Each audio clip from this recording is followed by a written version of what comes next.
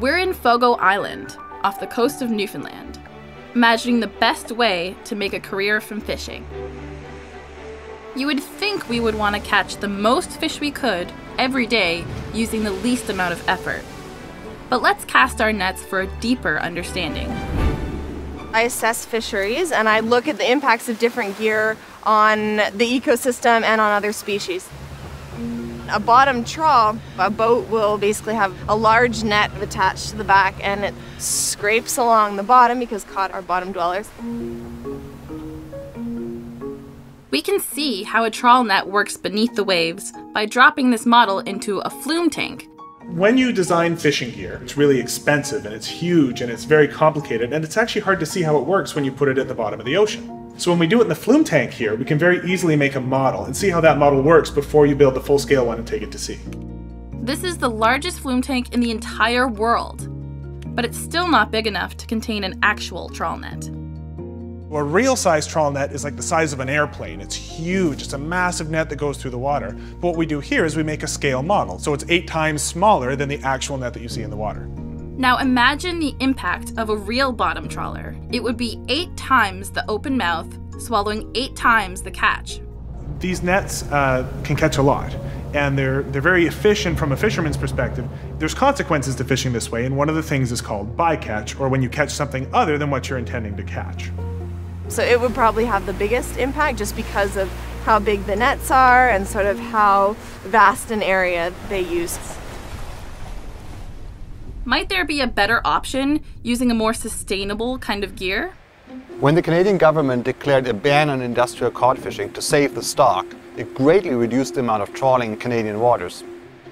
At the same time, some inshore fishing was allowed to continue, where it's smaller crews, smaller boats, smaller catches, so it's easier on the cod stock. But the overall impact of that gear still depends on the particular configuration. This is a bottom gill net, which is a different type of gear.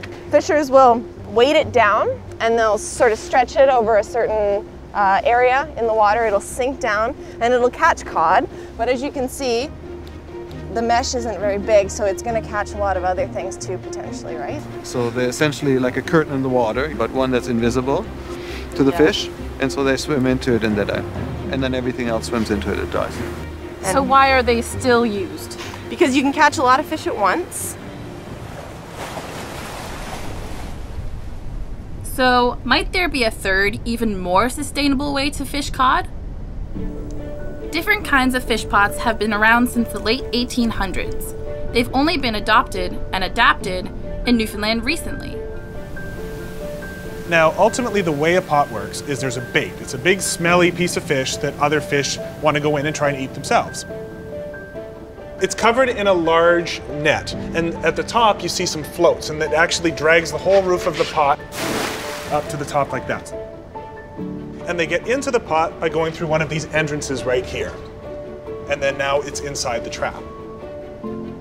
Cod pot has been specifically designed to catch mainly cod. It's the hole that the cod go in is specific to a certain size fish. Cod pots don't kill fish, they trap fish. There's less of them, but they're in better condition.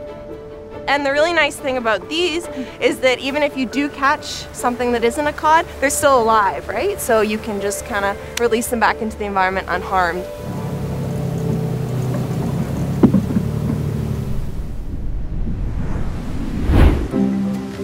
What about using the oldest method, one that's been around for hundreds and hundreds of years? This is handlining. They've got an actual line, like a single line with a baited hook, and they'll kind of try and get the cod to bite the hook. And so they're bringing up one fish at a time.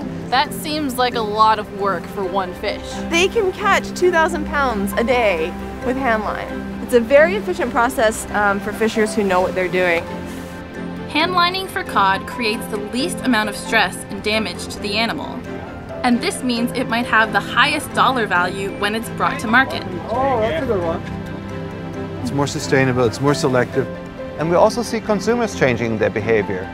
They're asking for more sustainable fish, fish that was caught in a gentler way, and that's better quality. Hey! Pretty good. I caught 2 so far. Yeah, doing pretty good. So when considering how to balance the ecosystem with economics, handlining could be an overall net positive.